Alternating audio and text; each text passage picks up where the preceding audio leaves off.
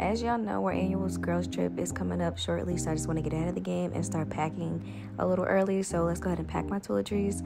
First, we have this micellar water I'm going to put into the spray bottle so I can take it. I don't like to take a check-in bag. I just like to take a carry-on, so everything has to go in travel-sized bottles. This is just for my edges. I'm going to have my hair done, so normally I would take a lot more gel than what I'm about to put into this little container, but I'm only going to need it for my edges, and it's going to help me, save space in my bags.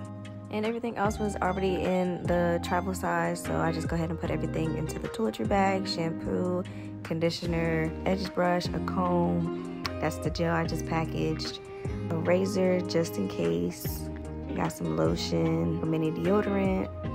Of course, I'm going to have a bigger one, but, this is just to fit in the bag, and some body wash. And that concludes what goes in toiletry bag number 1, which is just hair and body. So make sure you guys come back for part 2 to see what I put inside toiletry bag number 2.